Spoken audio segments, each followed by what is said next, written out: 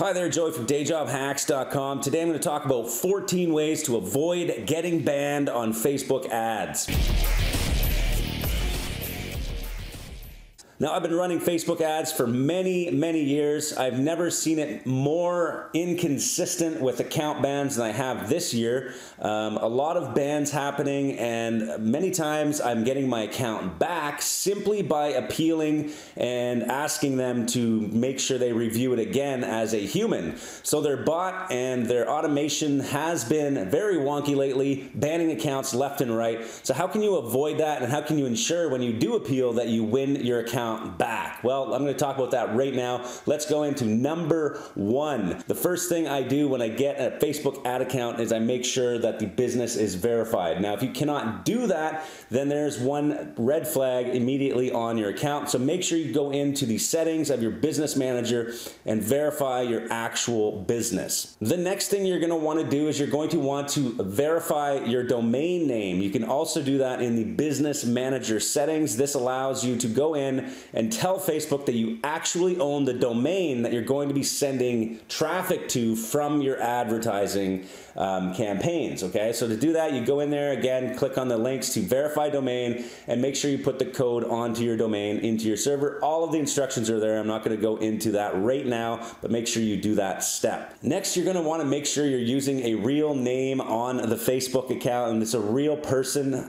If you're using fake accounts, this is going to be very hard for you going forward. Facebook is getting much better at knowing your account is fake. They have ways of determining that. I'm sure they already know many accounts are fake and still let them go for some reason, but make sure you're a real person, your account is constantly being used by a real person, and you're actively engaged in Facebook the way it's intended to be used. That means going into your personal profile, liking pages, commenting, being a real person, okay? That is an important one. Number four, before you actually start running ads, whether it's as an affiliate marketer or as a product owner, you're going to want to warm up your Facebook account, okay? Your Facebook ad account needs to be warmed up. Now, I'm going to talk about a few other steps on how to get your account active, but first of all, when you're running ads, don't go straight into a high aggressive conversions objective and start trying to run this immediately, okay? It's just going to result in instant flags. Facebook has a way of protecting themselves by ensuring that people don't just come into the platform and start blasting massive spend to non-compliant campaigns. So there are certain triggers that have to happen before you can start spending a lot of money and getting a lot of traffic to your website. For example, they'll bill you a certain amount, so make sure that your credit card is ready to spend, it's all connected properly, and that Facebook is able to take money from your credit card. The last thing you want is for them to see an ad running and then they try to bill you and then it's declined, okay? That'll immediately flag your account. Next, never direct link to affiliate programs, okay? This is a big one. A lot of new affiliates come in. They think they can just direct link to ClickBank offers or direct link to a network offer from a CPA network. This will result in pretty much an insta-ban. A lot of these domains and URLs are flagged already. They have tons of redirects, and it's just going to result in an instant ban on your Facebook account, and you probably will not win an appeal if you go in with direct linking. So make sure you build a pre-sale. I'm going to talk about that here in a second, about what your pre-sale needs to make sure that you're not banned because of your pre-sale page. So next, let's talk about redirects and tracking links. We do not use tracking links on Facebook, at least I don't, and it's resulted in multiple bans for the reason that Facebook thinks I'm trying to circumvent their system by using redirects. So what I've been using is parallel tracking or direct tracking. All of the third-party platforms out there for affiliate marketers should have direct tracking. The one I use is CPV Lab Pro, and that is a great program for Facebook. I find it tracks all of my direct traffic with a simple piece of code on my landing page, which is also using the exact same domain name as the page that I'm sending traffic to, okay? So make sure you're using direct tracking, no redirect links. Let's take a quick break. If you like this type of video, please make sure you click subscribe down below. I do tons of videos every single week about media buying, how to get traffic to your website, how to make money online, affiliate marketing, all that fun stuff. Make sure you subscribe, click the little bell icon. Okay, next.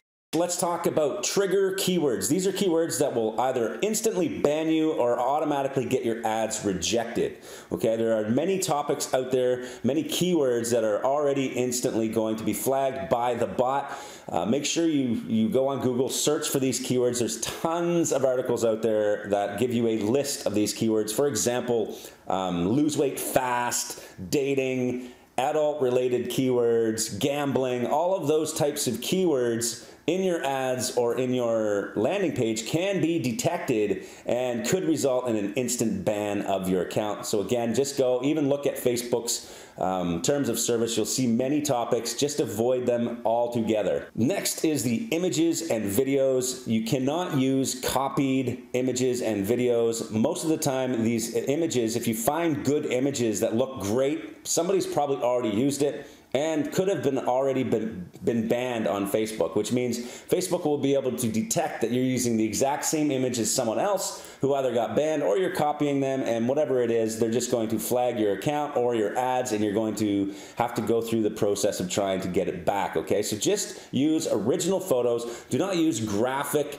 violent photos. Avoid a lot of skin in your videos. So if you're doing diet ads, make sure you don't have a lot of skin showing. Now you're going to be like, hey, I see these ads all the time. Why are you saying this? Well, that's probably because they've warmed up their accounts. They've done a ton of work on getting their account to a point where they can actually get ads approved automatically. And so that's why that's happening. But if you're just starting out and you're just using a fresh account, this is not going to work for you. Just avoid those types of images and videos altogether. For example, even using a picture of a car crash. I've seen some of my auto insurance ads on Facebook get instantly banned because of the images where you're using a picture of a car accident or something like that, which kind of brings down the user experience. People don't like that. Facebook can detect that, and away you go. There goes your account. Now you have to appeal and ask for it back. The next one is logging in from multiple different locations and IP addresses.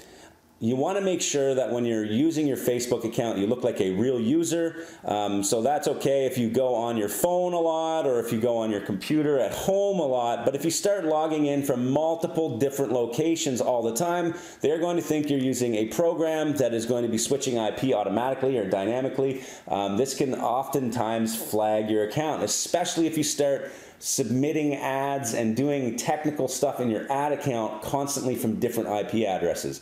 So try to make sure you are staying at home or on the same computer at least. If you're using a dynamic IP and you can't change that because of your service provider, that's fine. That'll be okay as long as you're using residential IPs and you're not on some type of VPN or, you know, fake IPs that you're buying from a place like Hide My Ass or something. This brings me to my next point, which is when you add your credit card, you make sure that you're using the same computer and a residential IP. The same IP that you likely signed up with would be the best scenario.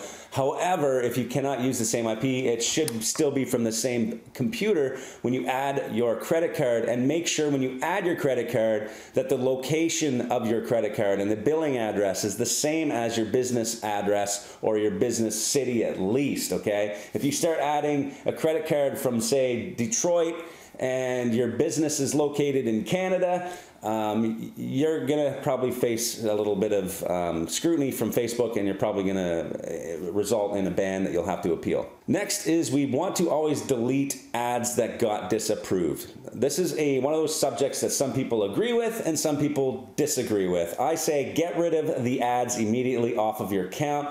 Don't have those sitting there for when the next human review comes in and they see all these ads that are disapproved. This will likely give them a false sense of what your account is about, and they'll look at it and they'll think, wow, you know what, I'm just going to avoid this guy altogether and I'm going to ban his account. At the same time, maybe the automated system can detect this as well, that you have too many disapproved ads in your account, and away you go, bye-bye. Next, we want to talk about niches that will immediately trigger a ban, okay? Avoid them altogether, especially if you're not warmed up yet and you don't have a lot of spend on your account, you don't have an ad rep, all of these things. If you're just starting out, avoid niches like diet, gambling, which is also banned anyway, but diet, for some reason, triggers a ban almost instantly.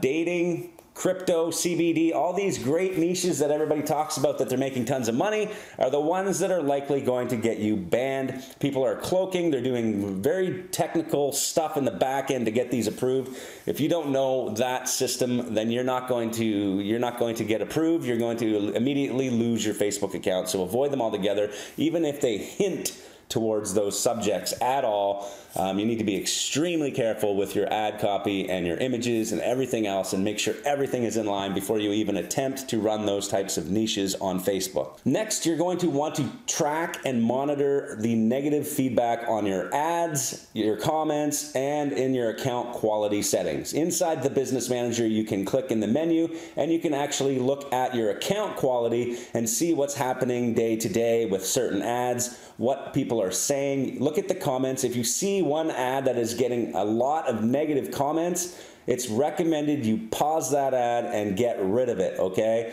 If you can't reply to people and get them back into a happy sentiment in the comments, then you need to get rid of that ad, okay? Because you are going to get negative feedback, and again, this will result in a ban on your Facebook account. Sometimes you can change the tone of your ads and the actual feedback just by changing some words, changing some images, and responding to bad and negative comments in a happy tone, okay? So try that, and before you delete your ads, if they're working, try to first fix a few things, and that is why we test to make sure we're getting ads that are giving us good quality, and you can see that when you start looking at your reports. The next one is a very important one, is your actual pre-sale or landing page, your website. Your website is going to be crawled by Facebook as soon as you submit it for an ad, okay? So if it's not verified, like I mentioned before, that'll immediately trigger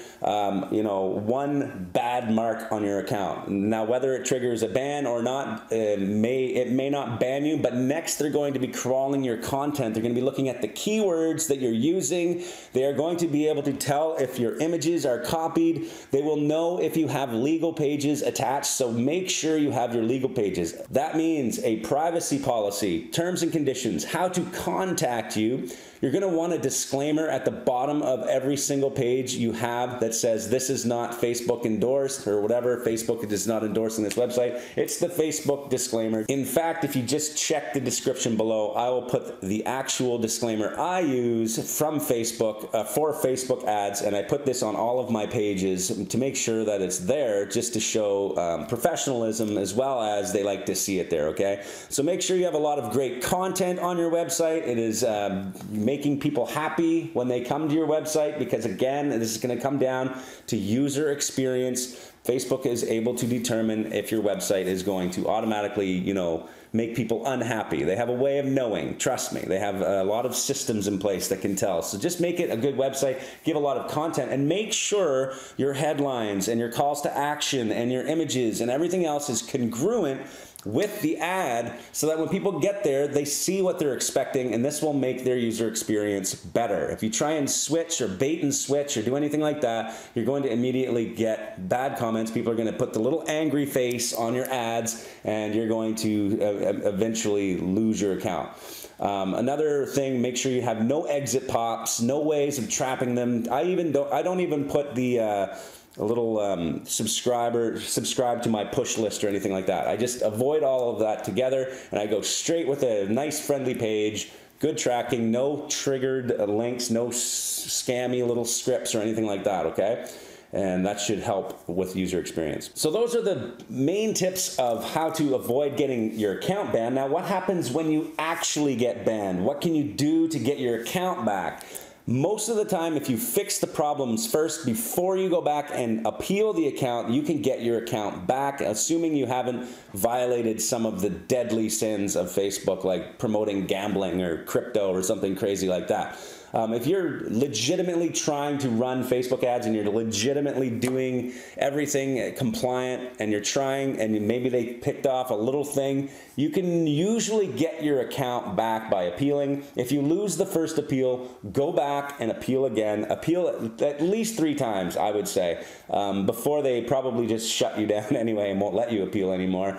But again, you can also use their live chat. They have a chat service with their support channel.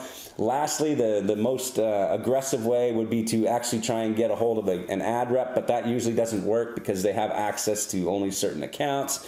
At that point, you might be screwed, and you might have to try and get an account somewhere else, or maybe use your brother or sister's account or someone else's account. Okay, those are all little things that you have to consider later, but the last thing you want to do is be using someone else's account, especially if you're trying to build a legitimate business on Facebook. So again, if you like this video, please like, comment, share. Share your own tips, please, below on how you protect your Facebook ad account, what troubles you're having with your Facebook account, all those things, and we'll see you next week.